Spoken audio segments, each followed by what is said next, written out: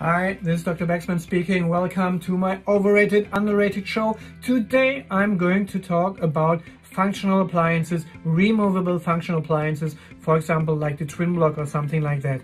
And many people say, oh, the children are not wearing the appliances, the timing is difficult, and there's some breakage, there's lab work involved, and it's whatever, so many things. But when I look at research shows it's actually a good appliance. When I look at my clinic, I would say it's a fantastic appliance. I really like to work with the twin block. It works really well.